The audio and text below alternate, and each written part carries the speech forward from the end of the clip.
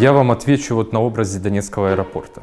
Что-то от него осталось, это руины стоят, да, но, безусловно, это уже не аэропорт и не то, что было построено, просто алмаз, который тогда новый был, да, у нас.